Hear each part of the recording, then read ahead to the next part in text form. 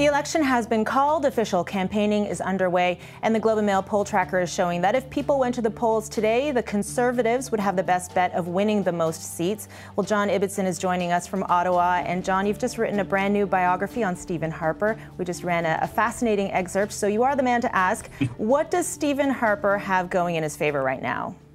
In a word, incumbency. Every government has a huge advantage going into an election campaign. It has control over the budget. It knows the financials.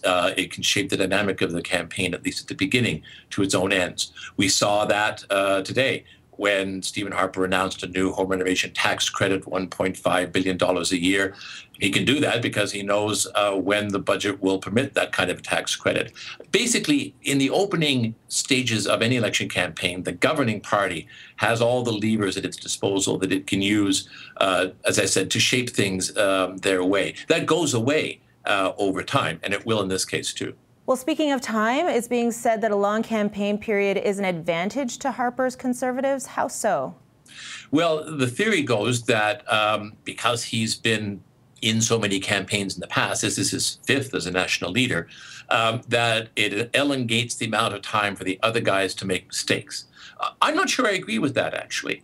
If you look back at the previous campaigns of 04 and 06 and 08, Stephen Harper actually damaged his campaigns in the final week. He made big mistakes and cost him the 2004 election, probably, and reduced him to a minority in 2006 and 2008.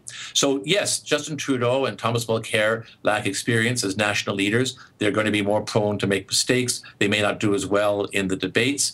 And that should advantage the Conservatives. The long campaign will help the government because it has a governing party, because it has way more money to spend on advertising and campaigning than the other parties do.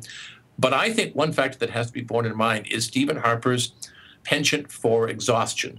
He's an introvert. He likes to stay at home. He hates travel. He hates crowds. Campaigns are hard on him. I guess he's gambling that he's done it long enough now and often enough that he's got it under control, that he's on top of it. But precedent says it's still a risk for him.